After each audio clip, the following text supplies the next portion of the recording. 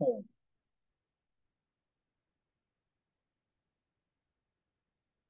good evening, everyone.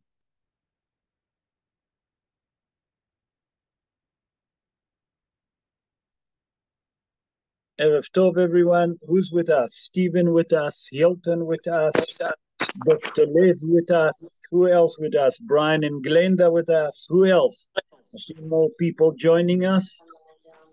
I'm not sure who's with us. Dr. Lev, how are you? Shalom, Rav. How are you? Erev Tov, Tu Bishvat Sameach, Tu B'Shvat Sameach, you Rav. Wow. and to Kol Am Israel. Wow, Tu B'Shvat Sameach. Rav, some amazing news. I'm just going to show you. I don't know if you can see it, but if I show you this is today's Jerusalem Post. I don't know how clear it is, but on the front Okay. page, okay, on the front page, we have the news, and I'm embarrassed to say that a bank that I was a client for 45 years, one of the major South African banks. There's three actually. They say the major South African banks provide a platform to fund Hamas, and these include Nedbank, Standard Bank, and Absa. And they Well, have been funneling money from the Al Quds International Foundation, which fund Hamas. It is absolutely outrageous. It is despicable in every sense of the word that these three banks, which have got an international reputation, have been involved in funding of Hamas and in their war crimes. And these are the three major banks in South Africa. So this came out, that research that was conducted by the Jerusalem Post staff, they actually came across this unbelievable information, which until today, nobody even would have dreamt that this would have been possible. But it is such a scandal to think that these three banks have Jewish blood on their hands, and they've been funding Hamas. I don't know if and the we news all has have broken found with in them. South Africa. I don't know if people realize, but ABSA, Nedbank, and Standard Bank could be totally ashamed that they have Jewish blood on their hands and they've been funding Hamas for a long time already. And at least the truth has come out. But Rav, I think this you'll be able to see more clearly. This is the Mishpacha, and on the Yeah. cover, it's last week's edition, both in Hebrew and in English. It's got our chief rabbi. And so many patients came up to me, so many patients, because they read the Hebrew Mishpacha and some read the English, and they said, wow, what an incredible person. What a courageous man this is. Isn't he scared for his life? What he's not only did he come out against the Pope, but against the leader of South Africa and what he did and what he speaks, and he's so open about it. And you know, Rav, I'll tell you, I am so proud of our chief rabbi, and I'm so proud of the South African Jewish community that has stood so firm in their support for Jews living in Israel and Am Israel. And you can all be so very, very proud. And I'll tell you, it is so appreciated here in Israel. It really is. So tomorrow they're going to give their initial findings at the International Criminal Court. And Naradi Pando, the foreign minister, is spending millions, taking a whole team to The Hague to hear the. I mean, it's another scandal. People don't have enough money to survive in South Africa, but the leadership who spent millions and millions on this case, which has got nothing to do with South Africa, but their foreign minister is coming to The Hague to hear the findings. So it's a UN organization, so we don't have much hope that they'll be impartial. In fact, many say that we should never have even approached them in the first place, when we should never have been there. We should never have stated our case, because it's so ludicrous, the case. The people that suffered the most out of genocide, and now we've been accused of causing the genocide. But you know what will be will be. But Rav, I just want to mention, and I'll end off with this, that I just heard a Piers Morgan interview with an NHS doctor that's been an NHS doctor for 25 years in England, and he says that what happened on the 7th of October was like a punch in the nose. And Piers Morgan, who's Irish, he's not Jewish, he was like livid. He said, but how can you say alleged attacks? Hamas posted it on their own website. They were proud to post their own videos, and yet you're having people that are denying. Just like you have the Holocaust deniers, you're going to have now people denying what happened on Simchas Torah. And what's even more frightening, in London a few days ago, there were a group of Israelis walking and they were speaking Hebrew, and they were attacked by a mob in Leicester Square in the middle of London. And I have very close friends in Toronto who feel very unsafe, people in Sydney that are also feeling unsafe. So at least, unfortunately, in South Africa, people feel a bit more safe.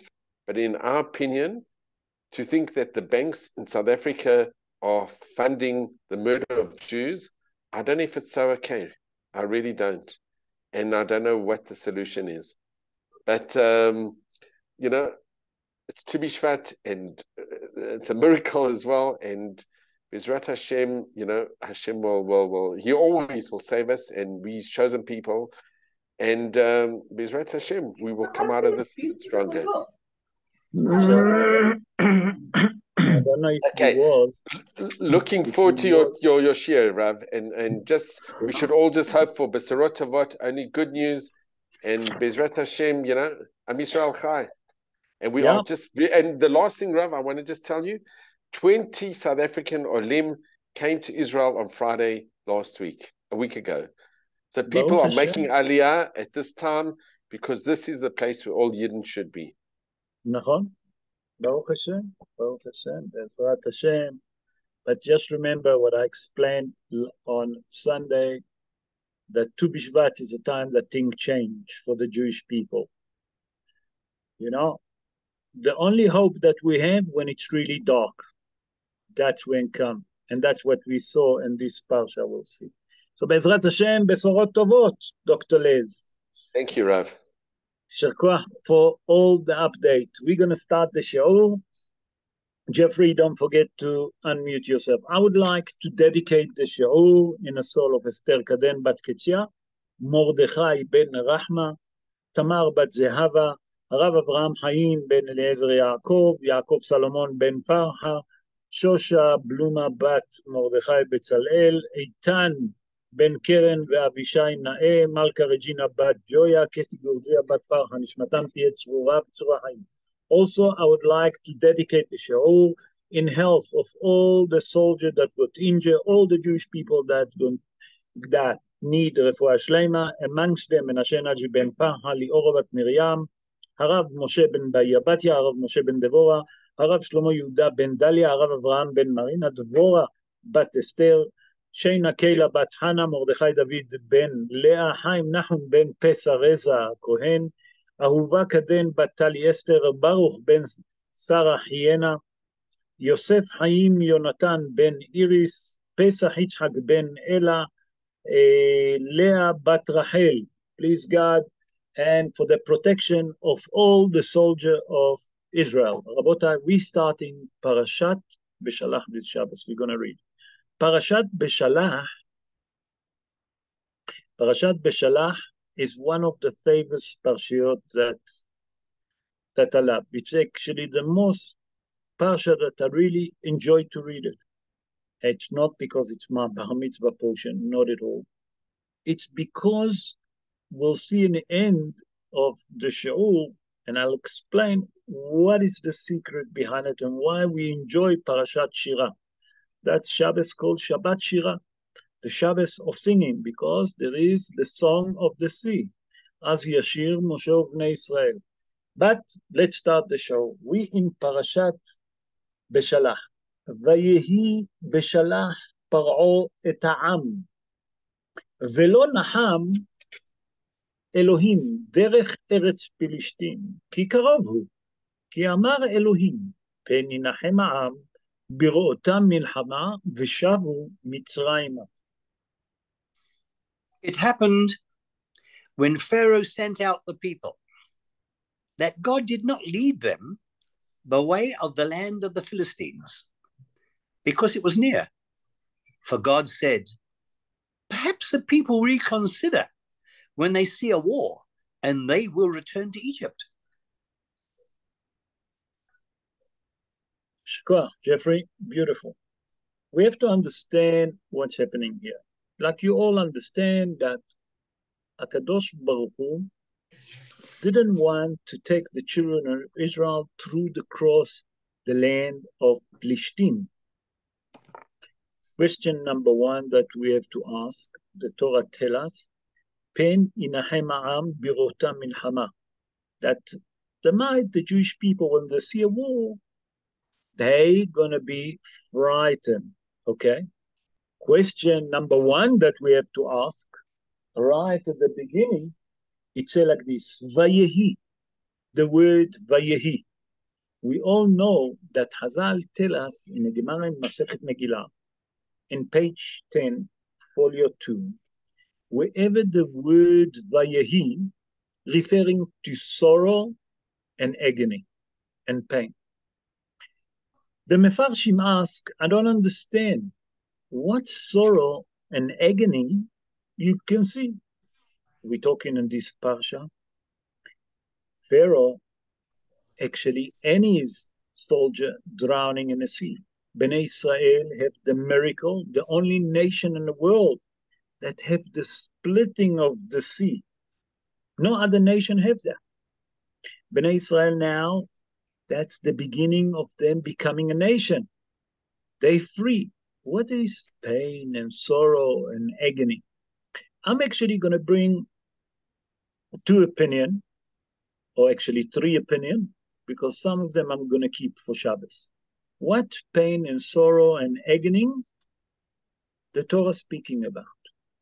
What Hazal tried to tell us, wherever the word Vayehi referring to pain and sorrow. So, said the Or HaChaim HaKadosh, Rabbi Haim ben Attar. Rabbi Haim ben Attar, born in the city of Sali, 328 years ago. Say Rabbi Haim ben Attar something extraordinary. He say you have to read carefully what it says. Look what it says. Vayehi Beshalach Paro et ha'am. That means the nation. What it mean, the nation? What it mean, the nation? The Mefarshim explain like this. The Mefarshim explain, it say in a Zohar. The Zohar HaKadosh explained that wherever the word ha'am, the nation, referring to the multi-nation. When Bnei Israel left Egypt, v'gam erev rav ala itam. Erev rav, it means the multi-nation. What it means a multi-nation? Quickly, not in depth. Multi-nation is those that converted for the sake of not really believing in HaKadosh Baruch Hu. They have a motive. Say the Zohar HaKadosh, and bringing it, Rabbi Haim ben Attar, it says, look, Vayhi Beshalach Paro et ha'am. That's me. You know why it's referring to pain and sorrow and agony? Because the multi-nation, they the one that make the golden calf. They the one that complain about the manna. They the one that caused Moshe Rabbeinu to hit the rock. They the one that complaining in Marah when they have a better water. Vayalonu ha'am al Moshe. That means that the multi-nation, they was the one that caused so much chorus and havoc because they didn't. How are you? For the sake of. But yeah, and considering the situation, okay, not bad. I need to mute because I see that there's a noise at the back. Yes, it's muted. Sorry. So when it says the nation, it's come to tell us that it's referring to the multi-nation, that they didn't convert because they believe in HaKadosh Baruch Hu. The main reason that they converted, because they have a motive. And that's what it says, Vayehi. Another interpretation that brought by the Mefarshim, why it says Vayehi, Hazal in the Gemara in Masechet Megillah, in page 10, there they explain, page 10, folio 2 also, there they explain that you know why it was pain and sorrow? To see that the Egyptian gonna be drowning in a sea. After all, the Egyptian, as much that they was wicked, they was still a creation of HaKadosh Baruch Hu. And that's what it says. HaKadosh Baruch Hu saw them drowning, and that caused a pain and agony. Another interpretation, according to the Pshat, Hazal say, you know what it means, Vayehi Beshalach Paro? Listen to the word, Vayehi Beshalach Paro. The pain and the agony, actually, that Pharaoh and his nation suddenly say, whoa, what did we done? We allowed the children of Israel to leave Egypt. Who's going to be now our slave? Who's going to do all the dirty job in Egypt? That means the pain and the sorrow was also to Pharaoh and his nation, how they can allow the nations that was slave for so many years to leave Egypt. And that's why it starts Vayehi. Bezrat Hashem on Shabbos, I'll bring a different interpretation. Why is it pain and sorrow and agony? And then the Pasuk says something very interesting. Velo naham Elohim derech eretz Pelishtim. That means HaKadosh Baruch Hu didn't want to take the children of Israel through the land of Plishtim. Why didn't want to take through the land of Eretz Plishtim? The Pasuk say, Pen yinachem ha'am bir'otam milchama v'shavu Mitzrayim. Might the nation, again, Pen yinachem ha'am, might the nation will see, okay, that there is a war, and they will be afraid, and they want to return to Eretz Mitzrayim. So according to the Pshat of the Dvarim, HaKadosh Baruch Hu didn't want to take the children of Israel through the land of Eretz Plishtim. Why? Because they might going to see a war and they're going to return to the land of Egypt. That's how it sounds on a Pshat of the Dvarim. Come the Al-Sheikh HaKadosh, Rabbi Moshe Al-Sheikh. Rabbi Moshe Al-Sheikh, born in a city of Andripoli. Andripoli, it's what we call today Andripolia in Turkey. Okay, he born around 517 years ago, plus minus. And in his commentary on the Torah, it's a book that's called Torat Moshe. He explained like this. He says, look what it says again in the Pasuk, and that will help you to understand. It says, Pen yinachem ha'am. Might the nation gonna be afraid? It's come to tell you, say Rabbi Moshe Al-Sheikh, the Al-Sheikh HaKadosh. He said, Pen yinachem ha'am. You know who was frightened? Who didn't have emunah in HaKadosh Baruch Hu? It's the multi-nation. The Zohar HaKadosh in Sefer Shmot that we're reading, there in chapter 45, if you want to see verse 2, chapter 42, verse 2, verse 2, page 2, if you want to see, there it said that wherever the word nation, it's referring to the multi-nation. You say, you know what's happening here? HaKadosh Baruch Hu didn't want to take the children of Israel through the land of Eretz Plishtim. You know why? Because the emunah of the multi-nation is not so strong.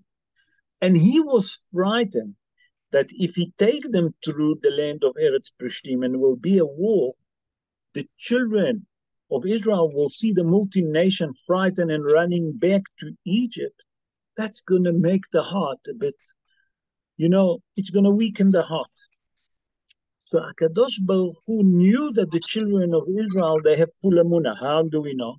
That they follow HaKadosh Baruch Hu to the wilderness, where there is no food, where there is no water. Ve'at aron ve'ariyah. That means HaKadosh Baruch Hu, remember that we follow his order to go to the wilderness, even though there is nothing. So the emunah of the children of Israel is very strong. But you know who doesn't have such a strong emunah, said the Al-Sheikh HaKadosh, is the multi-nation. How do I learn that? Because the Torah tells us. Then Yinahem Am, their nation, with Yedia, Ha'am, their nation. That's referring to the Erev.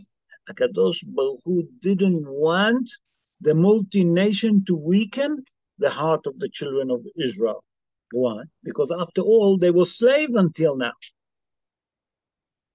Now they're going to see a war. They have no clue what they're doing. And they see the multi-nation running. That's going to cause a lot of havoc amongst the children of Israel. And that's, say, the Al-Sheikh HaKadosh, you know who's the one that was frightened? That's going to cause a lot of havoc is the multi-nation. And now we can understand how's the first verse of the Parsha, what does it speak about? Let's go for the next verse. And look what it says. ויסוב אלוהים את העם דרך המדבר ים סוף וחמושים עלו בני ישראל מארץ מצרים. So God turned the people toward the way of the wilderness, to the Sea of Reeds. The children of Israel were armed when they went up from Egypt. Okay, very good, beautiful.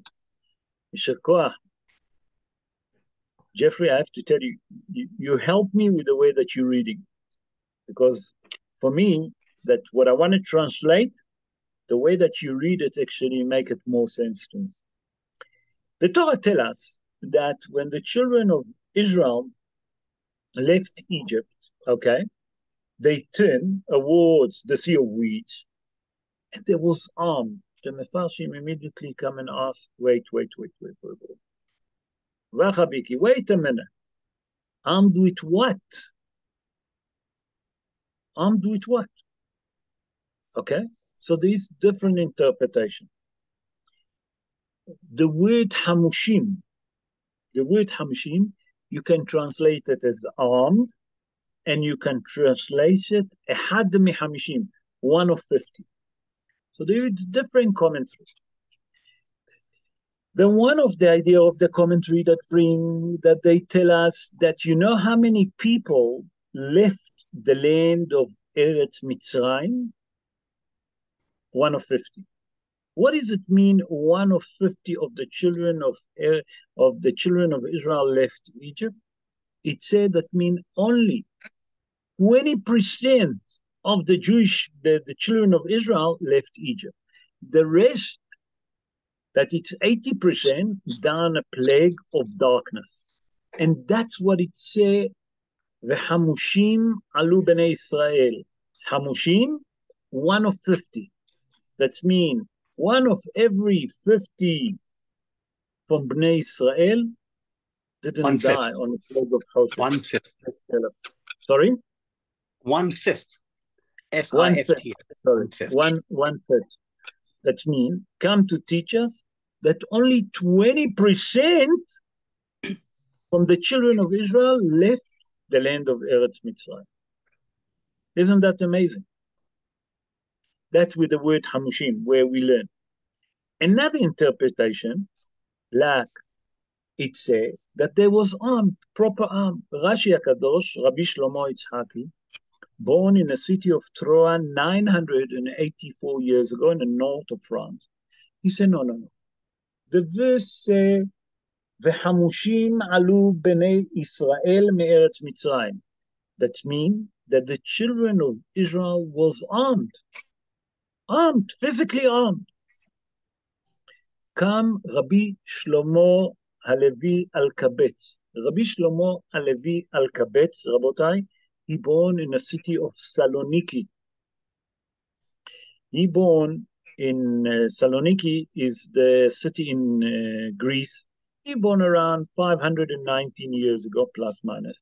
He wrote the book Manot Halevi. Rabbi Shlomo Halevi Al-Kabetz, by the way, just for general knowledge, he wrote to us the song that we sing on Friday night, Lecha Dodi, that we sing every Friday night, Lecha Dodi. There is a very interesting story about that song. I'll tell you, because there is Kiddush Hashem here. It was a Muslim guy in Eretz Israel that he'd grown up in a village. And every time that he used to hear that song, he didn't understand, but this song spoke to him. And as he grew up, he realized that this song speaking to him somewhere deep inside his heart. And he decided that he's going to see, what is it? Why is the Jewish people on Friday night singing in the shul Lechadodi? And he gone one time to the shul and he heard them singing. He couldn't understand. He almost fainted. Mamash fainted. And he gone home and he was frightened to tell his mother and his father that he want to convert. So he decided that he's going to convert. And he looked for a rabbi. It was, I'm making the story short. And the rabbi decided to convert him. They agreed to convert him, and he gone through the process. While he was in the process, he was close to his mother, and he said to her, listen, I'm going to convert. And they spoke, what, wow. And she said to him, how come? And he said to her, there's a song that's called Lechadodi. And that's what made me decide that I need to convert. The mother said to him, let me tell you the truth, my boy. I'm a Jewish woman. I married your dad that is a Muslim. But for my dynasty, I belong somewhere along to Rabbi Shlomo Alkabetz that wrote that song. And his merit standing for you. And I support you. I'm not going to tell what you told me. I'm going to keep it in secret. And that boy converted just because Lechadodi. The power. So Rabbi Shlomo Alkabetz was a great Kabbalistic that lived, obviously, in the 14th century in Tzfat. And he asked a question. He said, I don't understand, Rashi, you saying that they was fully armed, but the children of Israel were slaves. Who taught them how to hold weapon? Who told them how to use the weapon? From where they have weapon? Say Rabbi Shlomo Alkabetz, I'll tell you what was the secret weapon of the Jewish people. I'll tell you. It's if you look at Bereshit Rabbah, the Midrash Bereshit Rabbah tell us like this.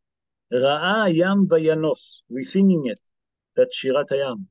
The sea saw, and he ran away. Ran away from what? Se Hamushim. Va'alu Hamushim Bnei Israel. You know what was their weapon? Their weapon was the bones of Yosef HaTzadik.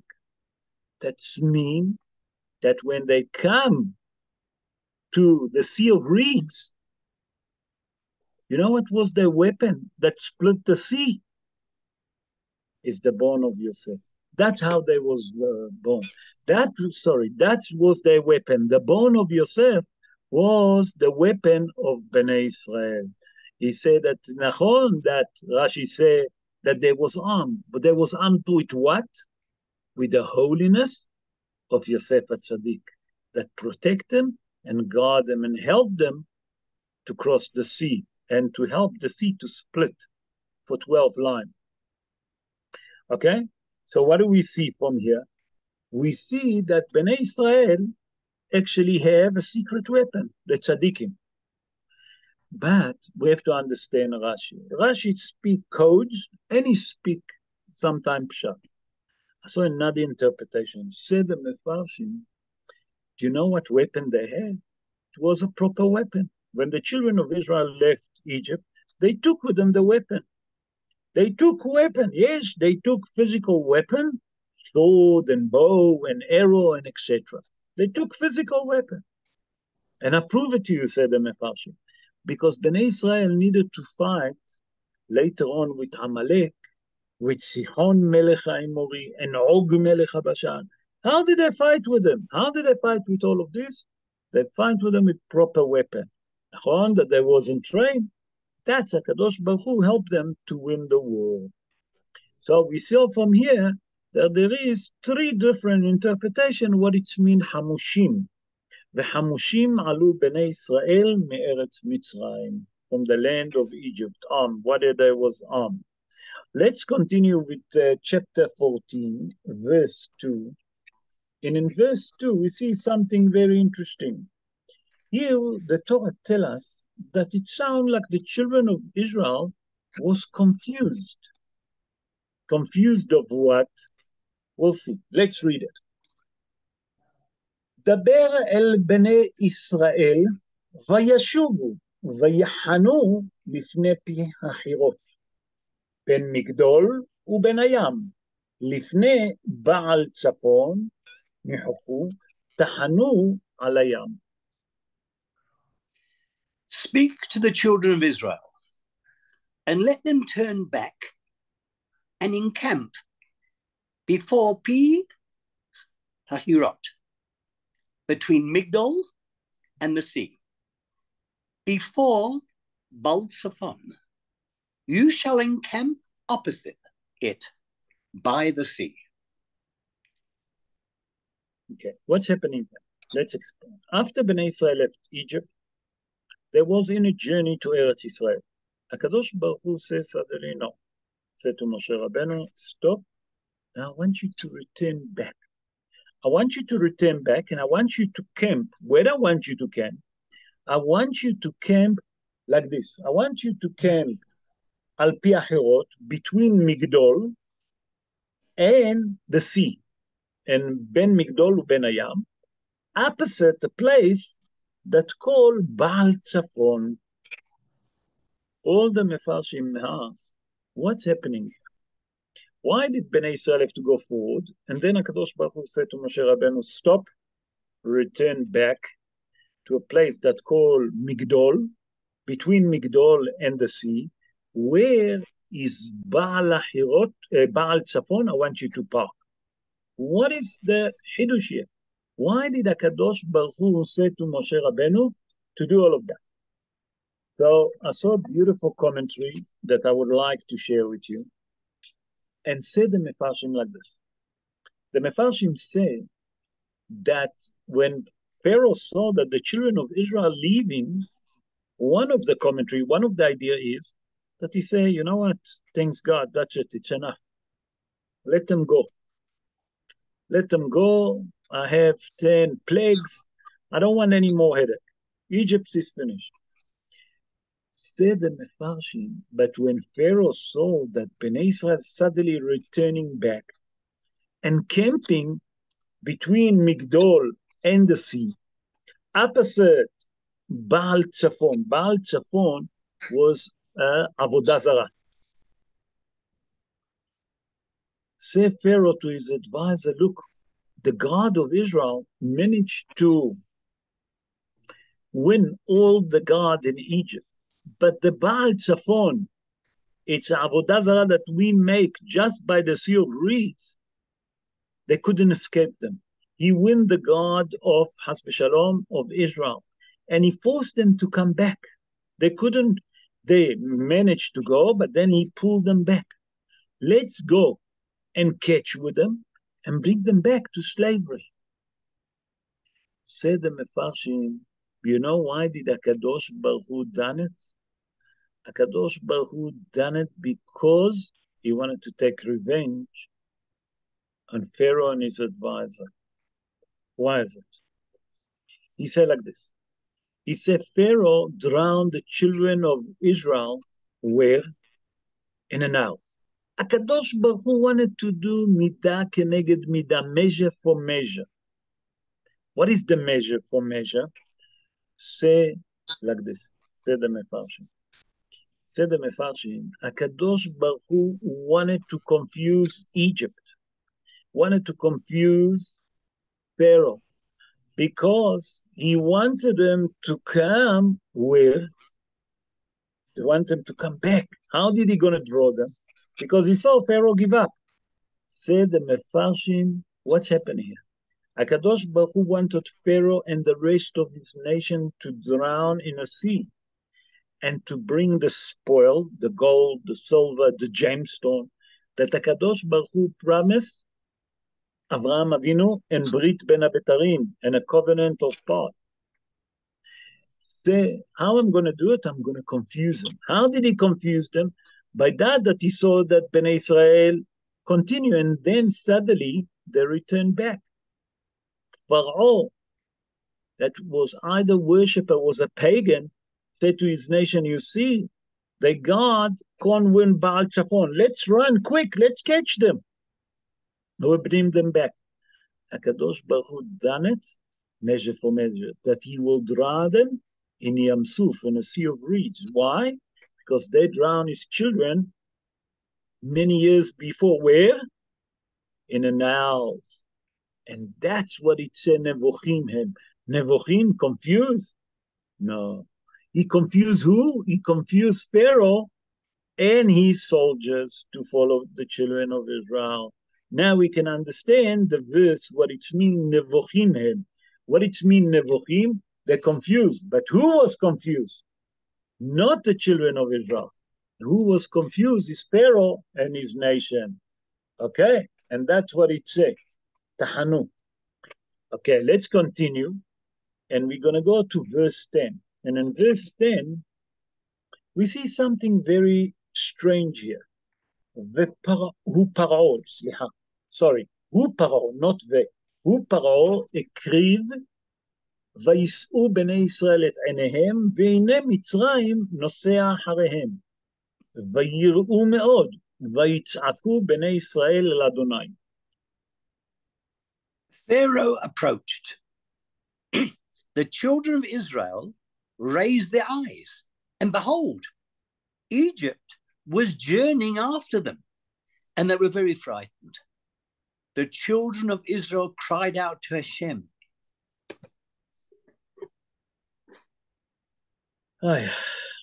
Rabotai, how much this verse, if we now, in Eretz Israel, for the last 30 days, if we lift up our eyes to HaKadosh Baruch Hu, everything will change.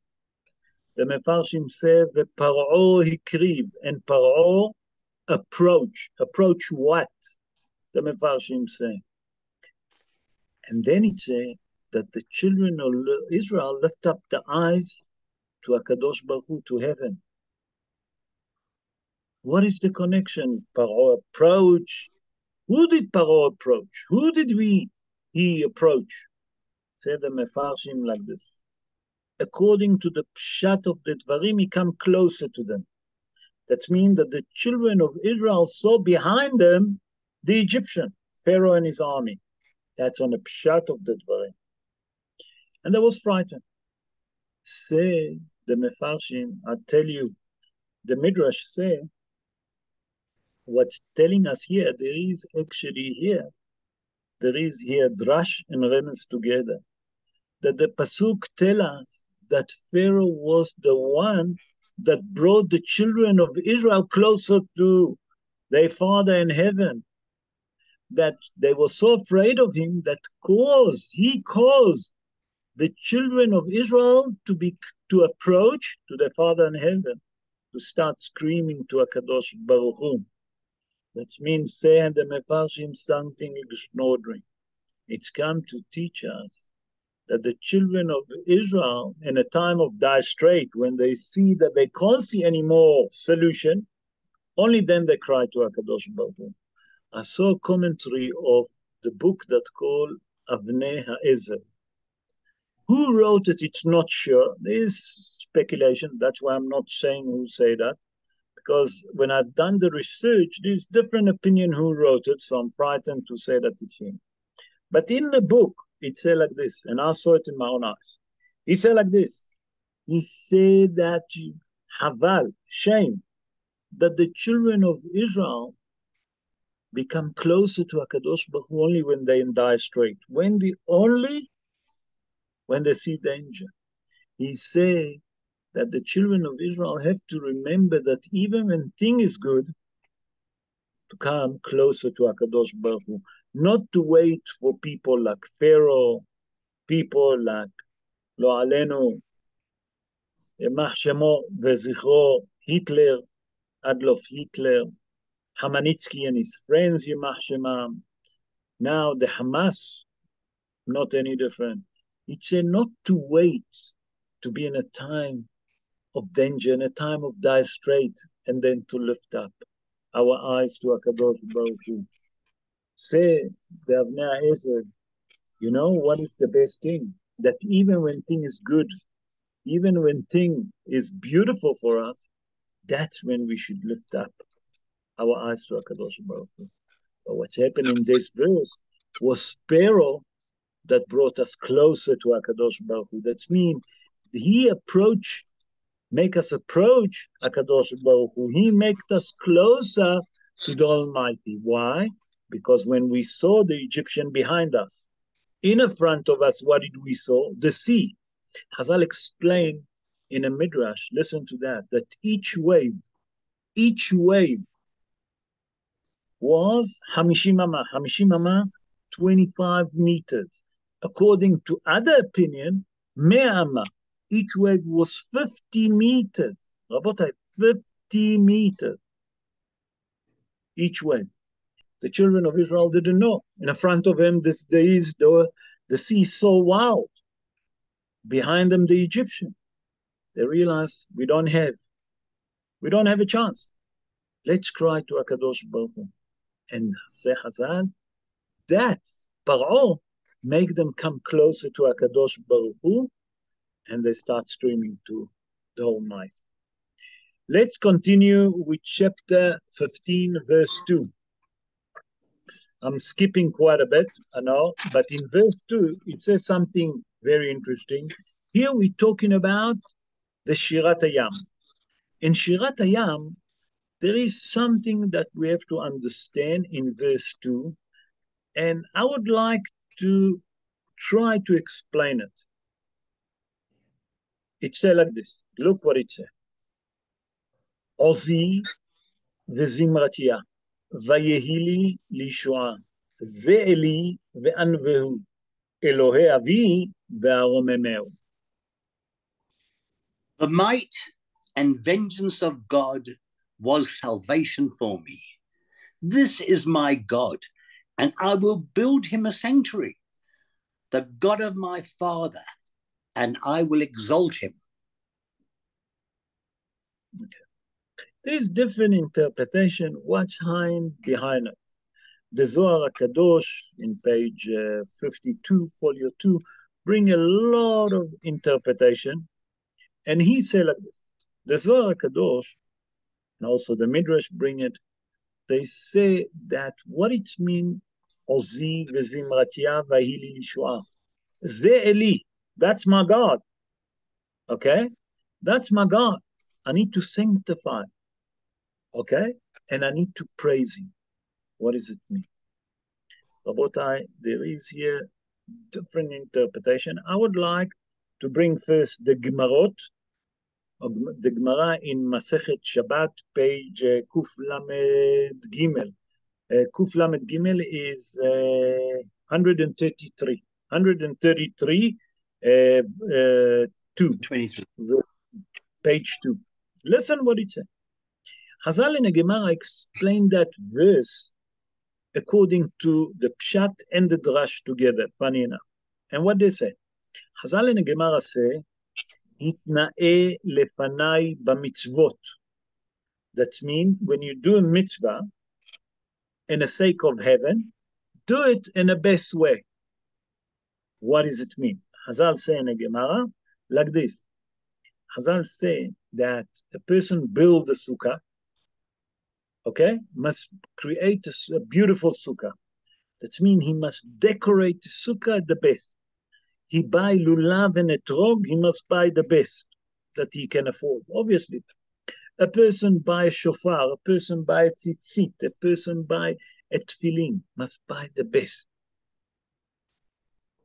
Say Hazal, that's what is Hazal in the Gemara Masechet Shabbat, 133:2. Say Hazal hitna'e lefanai b'mitzvot. Whenever you do a mitzvot, do it Ze eli ve'anvehu. That means do it to the best of your ability. Spend the money that you can afford to do the mitzvah properly. That's one idea. Come the Zohar HaKadosh and the Midrash that I mentioned. The Zohar HaKadosh on page Nun Hey, that's mean 55 2, said the Zohar HaKadosh, I'll tell you what's happening. He said when the children of Israel was standing after the splitting of the sea, when they start singing the song of the sea, they say Ze eli ve'anvehu. That means that when the sea split it, the heaven also split it.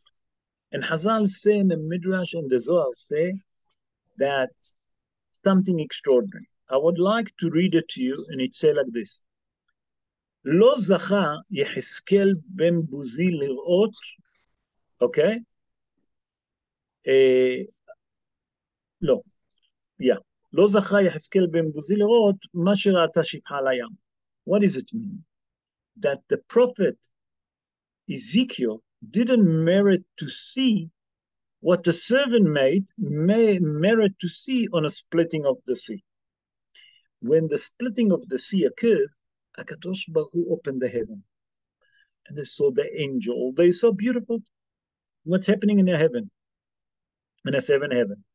Said that the prophet Ezekiel didn't merit to see it. That was a great prophet. That he's speaking about the resurrection of the day, the word of Armageddon. Even him didn't merit to see. Come the Mefarshim and say, how come? How can it be that Yehezkel bin Buzi didn't merit to see?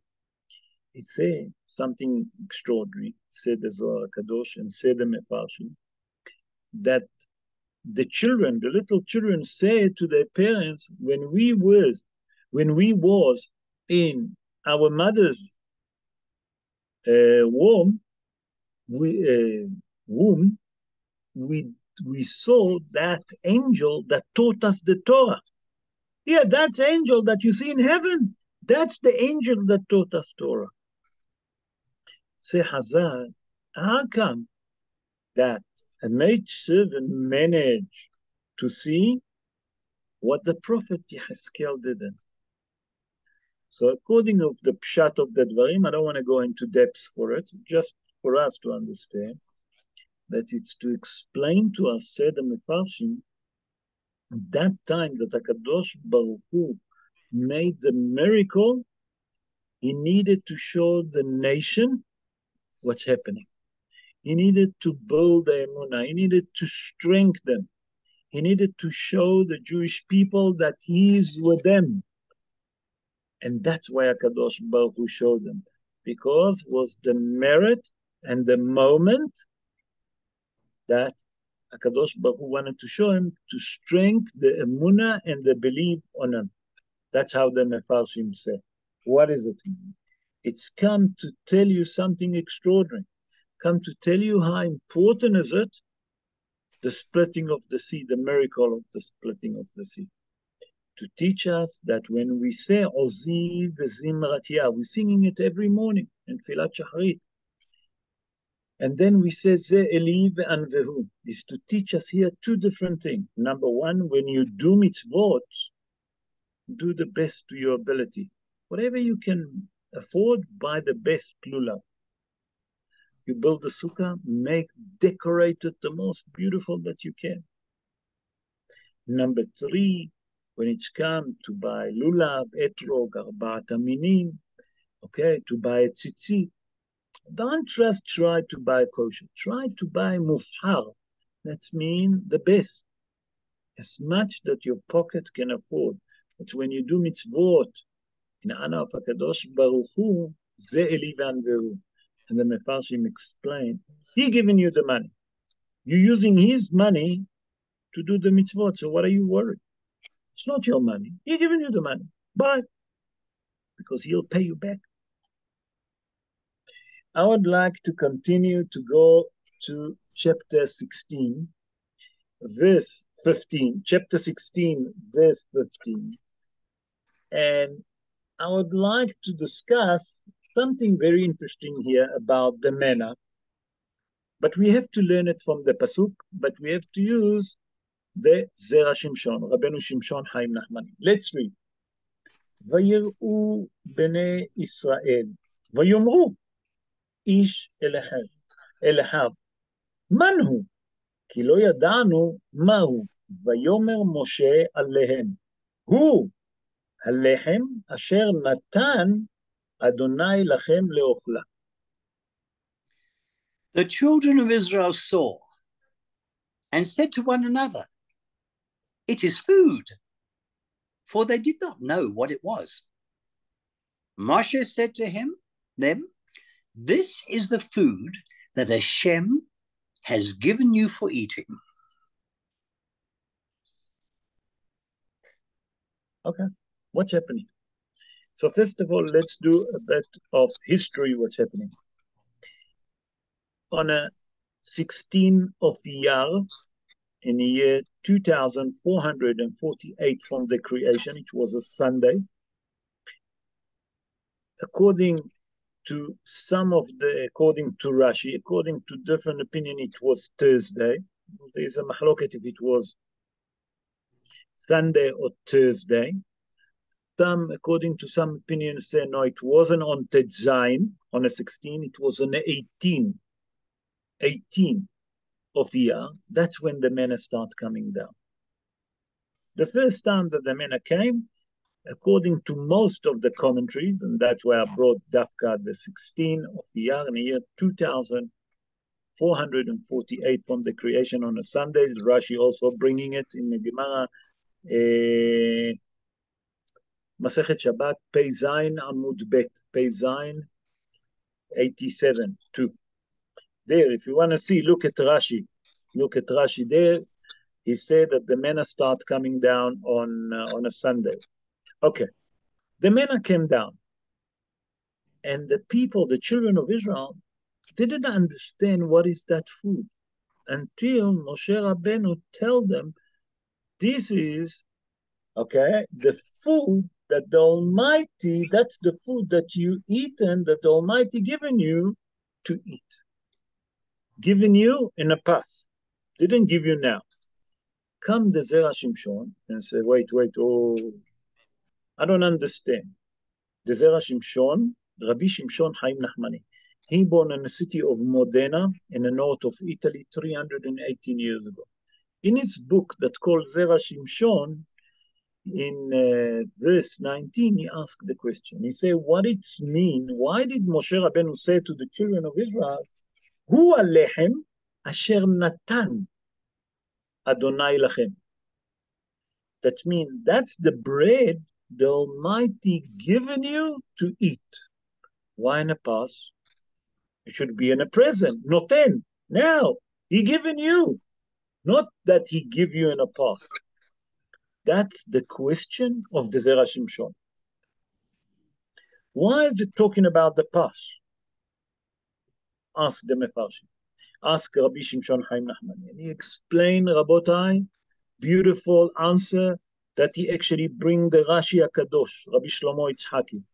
And Rashi HaKadosh bring the Gemara in Masechet Kiddushim in page 38.1, Lamet Het Amud Aleph, 38 folio 1. It says that, when the children of Israel left Egypt, when they left, they didn't have a chance to bake the bread properly. It was unleavened bread, but we call it matzot. Chazal call it ogiyot, lechem, whatever you want to call it.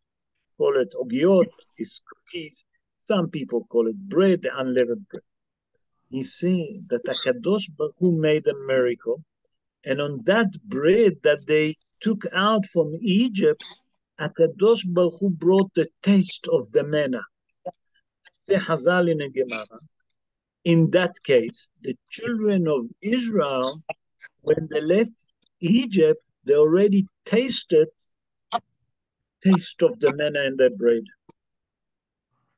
And that's why, said the Zera Shimshon, He said like this. That's why it's mentioned in a verse that what's happened here. He said it's mentioned here that Natan, what it mean Natan? In the past.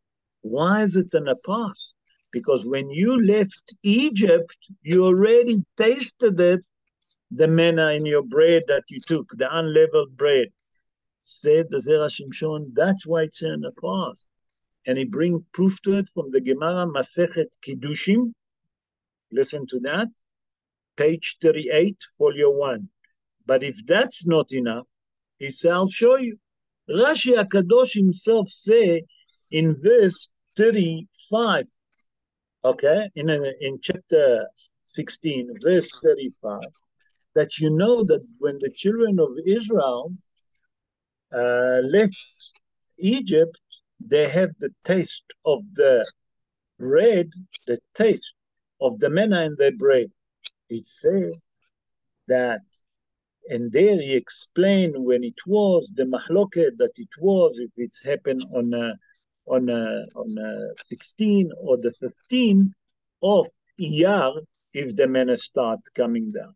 To teach us, you know why Moshe Rabbeinu talk about the past? I tell you why. Because the taste of the manna, HaKadosh Baruch Hu make a miracle that was, he put it inside the unleavened bread. Nachon that the manna didn't come down, but the taste, they already tasted it. That's the Hidush here, what he spoke about the past. Let's go to verse 27. And here, I say that I'm going to explain why I love Parashat Shira, Parashat Beshalach. This is one of the reasons. And look what it says. ויהי ביום השביעי יצאו מן העם ללקוט ולא מצאו.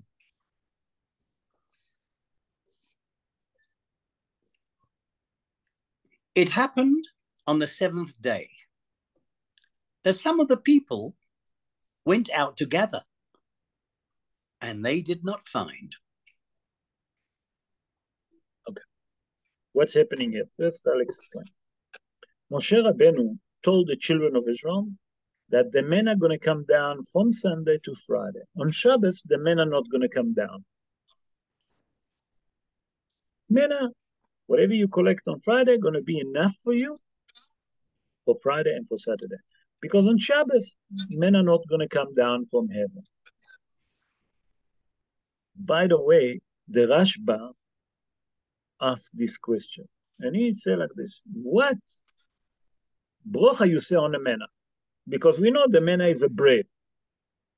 But you can't say motzi lechem min haaretz, because it didn't come from the earth.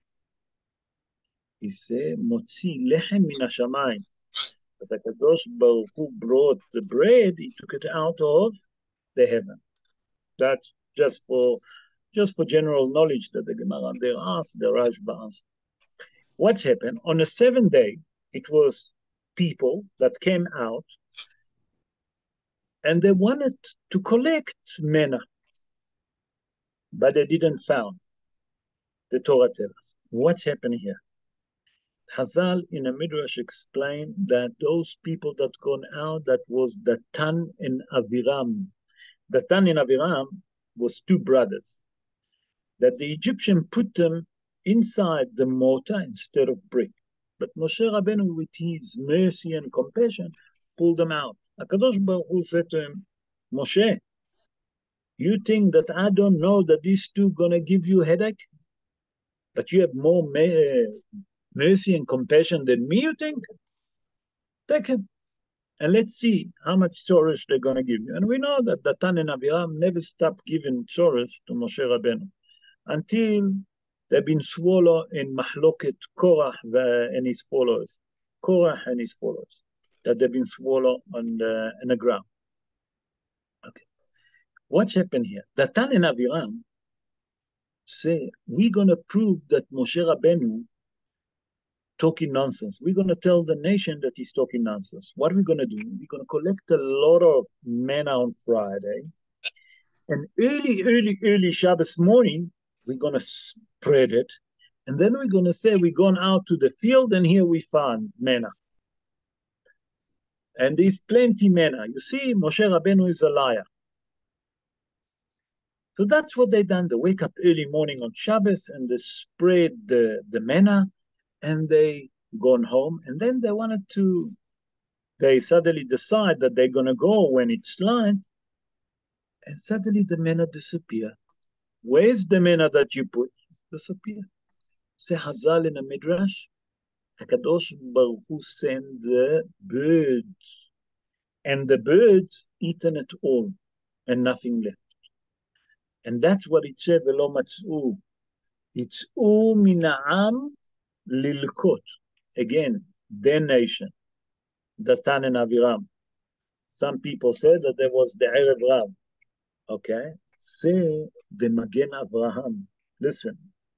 The Magen Avraham is Rabbi Avraham Abli. Rabbi Avraham Abli born in Lita around 387 years ago, plus minus. And he said like this, there is a custom that on Shabbat Shira, this coming Shabbos, that you should prepare on Friday night and put a lot of crumbs of bread in the garden. That in the morning when the birds go to sleep early, as it gets dark, before Shabbos, put the bread outside, because the birds already gone to sleep. And early morning, they can benefit from the bread that you left for them in a garden.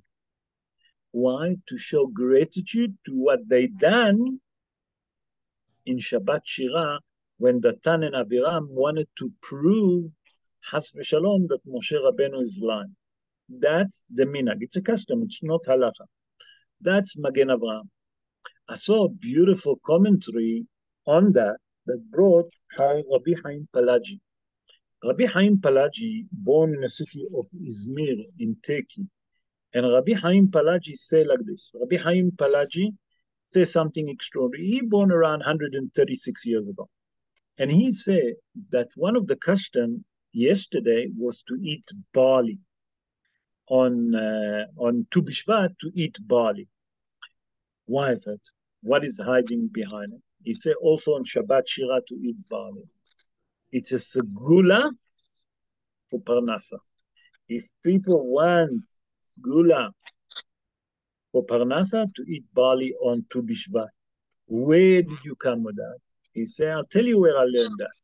I learned that what David HaMelech say in Sefer Tehillim, in the book of Tehillim, in chapter 147, okay, said David HaMelech in verse 14, Halev Hitim Yasbi'ech. Halev Hitim Yasbi'ech. It said that from that verse you learn, Halev Hitim, Hitim is barley, okay, that's going to make you full. If you want good Parnasa, that in Tu B'Shvat you should eat barley. Also, this coming Shabbos, it's Shabbat Shira, that we have to prepare the food before Shabbos to put outside on the garden. So on Shabbos morning, the bird's going to benefit from it. What? To show them gratitude to what they done, okay, to prove that Moshe Rabbeinu, what he say, it's 100%. And what Datan and Aviram tried to do to prove that Has v'Shalom Moshe Rabbeinu lying, that there is manna coming from heaven, that we show gratitude to those that even a bird's an animal, to teach us about the Musar here, that we have to show gratitude. And Be'ezrat Hashem, that we sing to HaKadosh Baruch Hu this Shabbos, and Chazal tell us that from Tish'ah, from Tu B'Av, after Tu B'Av, everything's starting to change. Physically in earth, like we explained last Sunday, everything in the world starting to change, but also everything starts to change in a spiritual world. And the luck of the Jewish people now starting to change. And Be'ezrat Hashem, that we should see miracle, and HaKadosh Baruch Hu will say enough to our Tzoros, and will send us Mashiach Tzidkenu speedily in our day, and we should merit to see the building of the third Bet HaMikdash to see it, to bring our sacrifice. Amen Ken Yeh Ratzon. Those of you that enjoy the show, I would like to say, first of all, thank you for joining us. But I'm sure that you have certain questions. So, bechavod, those of you that have questions, bechavod. Ken, unmute the microphone and you can ask. Bechavod. Rabbi Frank, how are you? Baruch Hashem, Frank. Erev Tov, how are you? No, fine, Rabbi. I want one or two questions to ask you. You said one of the shatim is that we came out from Egypt with arms, physical arms. Where did we have the time to get it? Because we rushed out. Did we get it in the plague of darkness? Or where did we pick up those arms? Because maybe it was in the plague of darkness. That's it. So Hazal say that Bnei Israel, when they left Egypt, they took with them. It doesn't mean that they gone and from house to house to look for it. They already have it. They just took it with them. You understand what I'm saying, Frank? Yes. Beseder? Yes. That means can be maybe on a plague or the plague of darkness. We don't know when. Okay. They took it with them. Okay. Beseder? The other question, yes, I understand it. The other question I want to ask is, remember you told us about the young boy that with Lachad Odi, and he felt that he had it in his mother tongue. The Muslim guy that converted. Yes. He actually didn't need to convert because... That's what I was going to ask. I was going to ask, if his mother was Jewish, he's Jewish. He doesn't have to convert. Yes. Maybe the father didn't know. Let me explain to you. He didn't know. And you have to understand, Nachon is Jewish. But according to the Muslim, the religion go according to the father. The father, yeah. Not to the Number two. Very good question, Frank. And I have to explain that. That the Muslims do Brit Milah at the age of 13, the same like Ishmael was. But when they do Brit Milah, they don't do Pri'ah. They don't tear the membrane. Yes. Now that this boy decide to convert, even if he have Brit Milah, that's I don't know, because in a story I didn't read, they never spoke about it. He still have to go to a Moel, and the Moel to do Pri'ah and to do Metzitzah, to draw a bit of blood. You follow? To be a proper Brit Milah. You follow? Yes. And the last question is, remember you said about the when it was Shabbos and these two people spread and the birds came on to do it. Now, I heard, and I don't know if it's correct, that, okay, this Shabbos we're going to do it, but on every Shabbos you're supposed to feed your animals before you eat. Yeah, if they're your animals or that.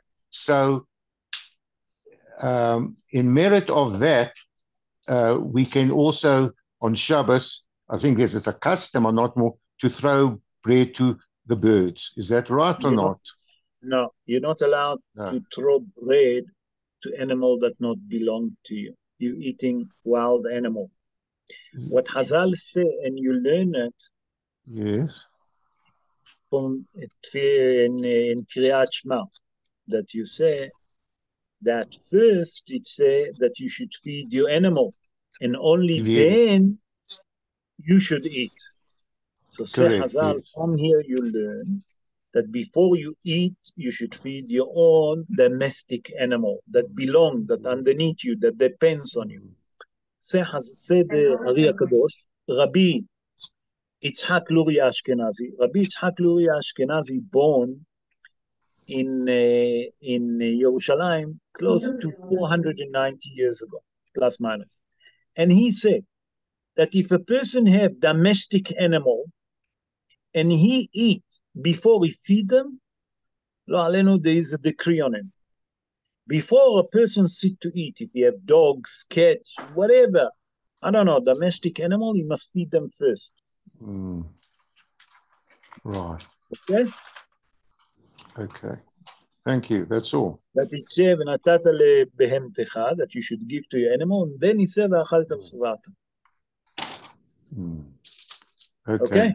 So what Thank does you, it Rabbi. mean? So your domestic animal, you obligate to feed. But the birds, that the wild birds, they not belong to you. You mustn't feed them on Shabbat. And said the Magen Avraham, that dafka on Shabbat Shira, you prepare it before Shabbos. Before Shabbos, you put it in a garden, and then Shabbos morning, it's there. So you didn't feed them. You didn't done a melacha on Shabbat. But what happens if during the week you got these birds and you keep on feeding them every day, and they know that every day you are going to feed them, so they So put on Friday night. So put on Friday night. Okay. Well, okay.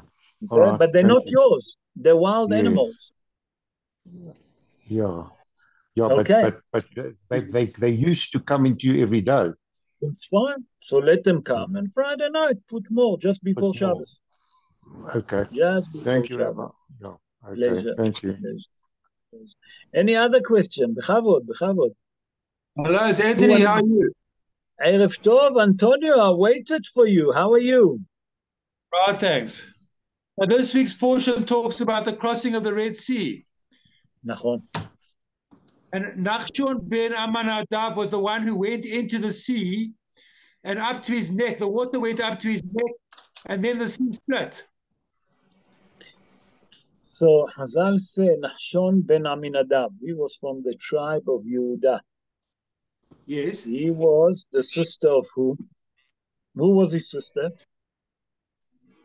The wife of Aaron. Miriam. No, the wife of Aaron. Miriam was the sister. The wife of Aaron. Okay, so what's happened? Nachshon ben Amminadab, when he saw the wave, the children of Israel was frightened to get into the sea. Nachshon ben Amminadab, he was the first one to enter the sea. And after him, all the rest of the tribe of Yehuda. And when the children of Israel saw it, they also walked. That's mean that each one gone on his own pathway. You follow?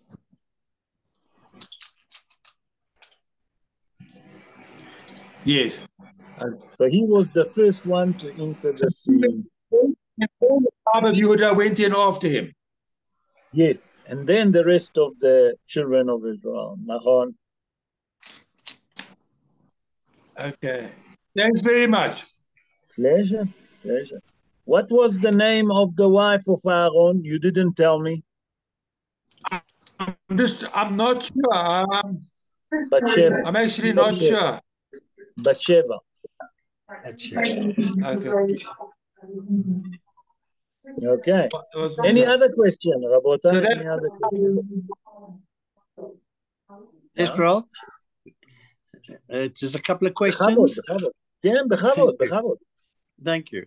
We started off the Parsha by saying Vayihi, and gave certain reasons why it refers to sorrow, pain, agony, and So why do we just start here? Why? Because it was a celebration for us in this Parsha when we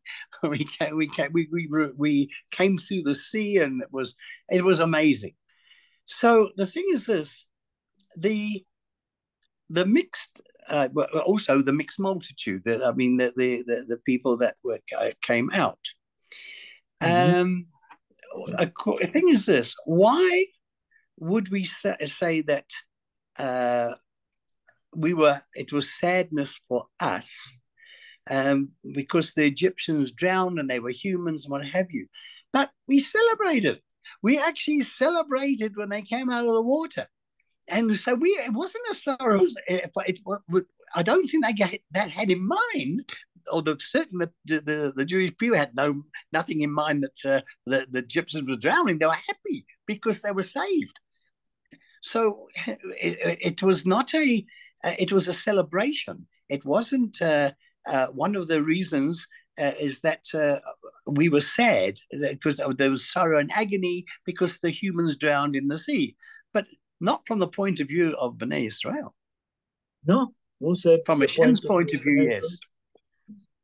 The Midrash say that the angel wanted to say Shira. Shira, they wanted to sing to him. Kadosh Baruch Hu said to them, "You're not going to say Shira to me today." Why? Ma'aseh yadai tov'im bayam ve'atem omrim shira. What I created drown in the sea and you want to say a song to me? No. That's that Bnei Israel sang to HaKadosh Baruch Hu, that praised the Almighty that He saved them. You follow? Yeah. The other interpretation is that it was sorrow and agony to who? We say? To the Egyptian. Because suddenly they see that they slave those that used to do the dirty work, the black work, the black jobs. Where are they? They're going out to free. That's why they say, Vayihi Beshalach. They was the one that felt sorrow and pain and agony. Because they regret, okay, suddenly we left. We don't have anyone to do the dirty job. Yeah. So it was pain and agony to them. You follow? Yeah. Yes, yes. One other thing that it was Rashi, I believe you mentioned, that said the man came down on a Sunday. Yeah, according to Rashi, yes. According to Rashi, the manna came down on a Sunday. Now, I think Rashi's, it's not for me to say, but I think Rashi's right. Why? Because you've got to have, if there was a Sabbath in between during that week, it would have confused everybody. Because this was a lesson that on the Sabbath, we collect 2 portions on a Friday, and the Sabbath we don't collect. So if it was in the middle of the week, the Sabbath, it would have been totally confusing. When do they collect the 2 portions? When for the Sabbath? A Sabbath can't be in the middle. Why? Because according to the other Mefarshim, they say no. It was on a Thursday. On a Thursday, it started to come down. So on a Thursday, they took one, whatever, Omer Lagulgolet. The quantity was Omer Lagulgolet. But on Shabbos, on Friday, Moshe Rabbeinu told them that these men are not going to come down on Shabbos. Therefore, on a Friday, you should take double the amount that you take during the day. What does it mean? That's going to be enough for you for Friday night, Shabbos, until Sunday morning. That's me. That is not confusing. Nachon that we go according to the opinion of Rashi that bring in a Gemara in Masechet Shabbat, page 87, folio 2, that it was on a Sunday. But זה לא מחייב, because the other Mefarshim, if you look there is a big mahloket amongst the Mefarshim, because some people say it was a Thursday. According to other opinion, that they said, listen, it's not correct. It was Yudchet Iyar. Yudchet Iyar is Lag BaOmer, by the way, but they didn't have Lag BaOmer then. But there's a mahloket there, if it was Tetzain or it was Yudchet. If you look there in the Gemara, Masechet Shabbat, if you want to look at it in depth, look what the Mefarshim say. But Rashi said that it was on a Sunday, and that's the most common. That's what we follow. But it can happen also on a Thursday, it can happen on a Tuesday, because HaKadosh Baruch Hu told Moshe Rabbeinu, tell them that during the weekday, they only need to take what Omer Lagulgolet, what it's enough for them. But on Shabbos, they must take double the portion. That's going to be enough for them for, number one, for Friday that they took, and for Shabbos. You follow? They used to collect it early morning on every day. Friday. Why? Okay. Because when the sun used to come out, it used to melt. Melted up, yeah. You follow? Dissipated, yes. Yes. Oh. Any other No, question? Bechavod, any other question? The one other one? Yeah, sure. The taste of the man, that's why you gave in the past tense, has given. In English, has given the food. Now, I don't know, I've learned somewhere that the taste of man was actually what people wanted to think it was, because they wanted that taste. So so basically, the first day, are you saying, was the original taste which was mixed with their breads when they came out of Mitzrayim? Is that the taste you're referring to? And it's not because the others say that it tastes what you wanted it to taste like. So Akadosh Baruch Hu made a miracle that if people were thinking, let's say, about spit on a bride, the taste of a steak, they would taste it in a bread. It's all was Kadosh Baruch Hu make a miracle that they can taste it. They just have to think about it. That means that it was in the brain and they felt the taste. Kadosh Baruch Hu make miracle that bread that they took out of Egypt, how long did it last? For how many days? 61 days, by the way. From the day that they left Egypt until the manna came. How do we know that?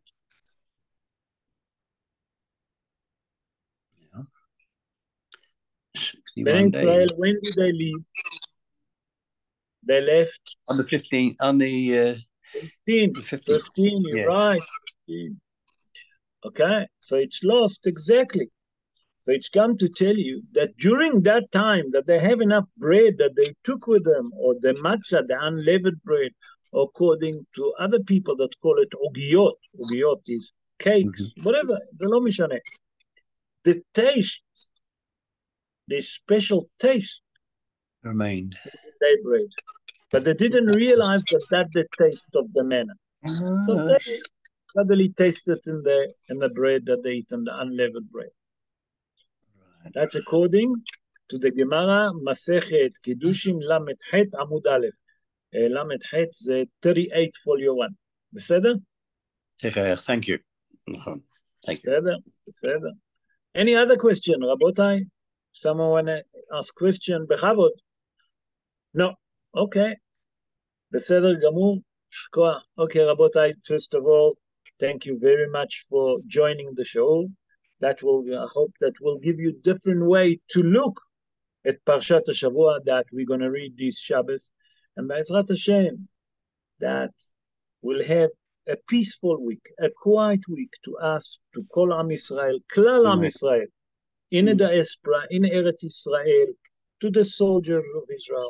And the same miracle that we're going to read in the Parsha, that HaKadosh Baruch Hu split the sea, brought the manna, the war with Amalek, that we defeat Amalek. Be'ezrat Hashem, HaKadosh Baruch Hu will show us all of those miracles speedily in our days, and will send us Mashiach Tzidkenu as soon as possible, that we can see Bet HaMikdash, and HaKadosh Baruch Hu will say enough to our tzores. Amen ken yeh ratzon.